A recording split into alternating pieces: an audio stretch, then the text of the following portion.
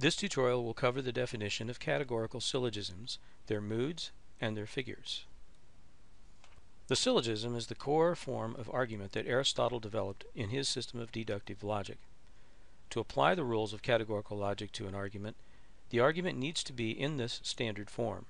So the definition I'm giving here is the definition for the standard form of syllogism. This is an example of a standard form syllogism, which is composed of two premises and a conclusion. The first premise is called the major premise, and the second the minor premise, and the third the conclusion. Here are the rules for a standard form syllogism. A standard form syllogism contains exactly three claims. There are exactly three terms that appear twice each, called the subject, predicate, and middle terms. The subject and predicate only appear in the conclusion. The first premise is called the major premise, and the second premise is called the minor premise. The subject of the conclusion is in the minor premise, and the predicate of the conclusion is in the major premise. The remaining two terms are the middle terms. However, just because an argument is in a standard form does not mean it is a valid argument. The form just allows us to evaluate the argument to see if it's valid.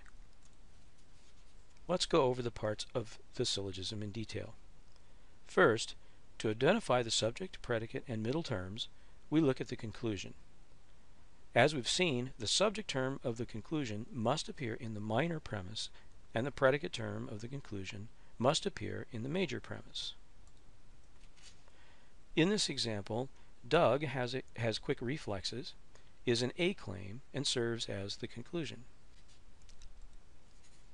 Doug is the subject of the conclusion, and whatever term is in that position in the conclusion must appear in either the subject or predicate position of the minor premise, the second premise.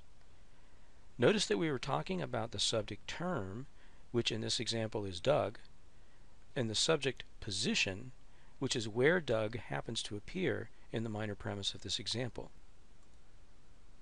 Quick reflexes is the predicate term of the conclusion, and it must appear in the major premise.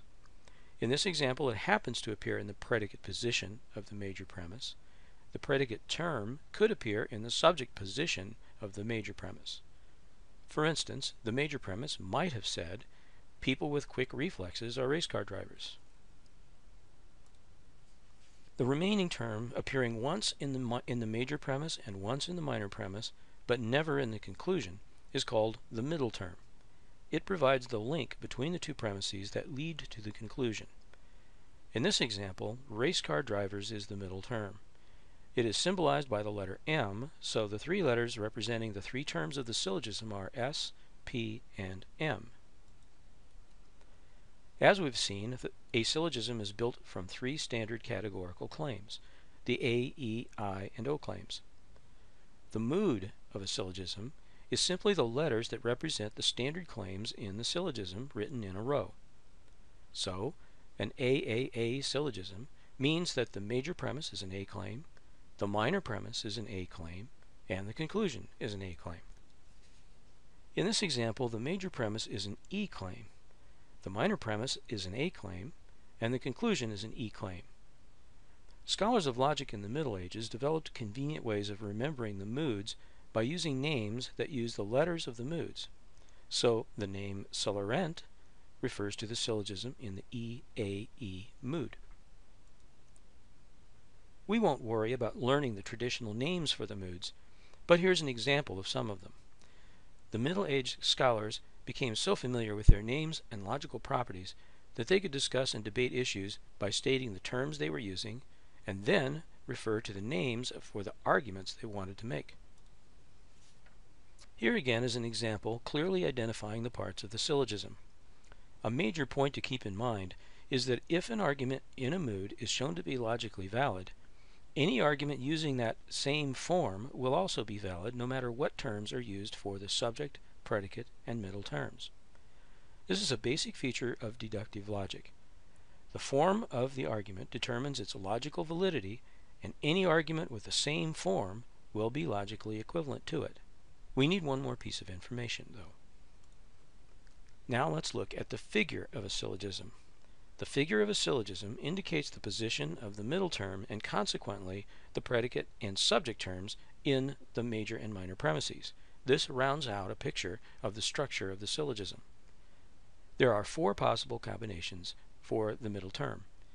Each possibility is given a number. So syllogisms with the middle term in the subject position of the major premise and the predicate position of the minor premise is called the first figure. Syllogisms with the middle term in the predicate position of both the major and minor premises is called the second figure, and so on.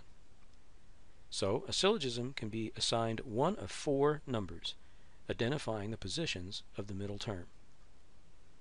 In this example, the mood of the syllogism is EAE, and its figure is 1. The mood is written with the 3 letters of the types of claims followed by a dash and the number of the figure. The mood and figure together provide enough information about the form of the argument that we can tell if the argument is valid or not. It doesn't matter what terms are plugged into the form. If the form is valid, it is valid no matter what terms are used. Here's a handy way to remember the position of the middle terms in the 4 figures. In the first figure, if you draw a line through the middle terms, the line will lean to the left. The second and third figures are arranged so the middle terms are in the middle. In other words, in the predicate position of the second figure and the subject position of the third figure. The fourth figure is arranged so a line drawn through the middle terms will lean to the right. The system of mood and figure make analyzing syllogisms much easier, but the first step is to become familiar with the moods and figures well enough that you can focus on their logical properties. These are determined by the characteristics of the categorical claims, the A, E, I, and O claims. So, if you know the quality, the quantity, and the distribution of the standard claims, and the mood and figure of the syllogism, it is possible to judge the validity of a syllogism at a glance. That skill will be the subject of another tutorial.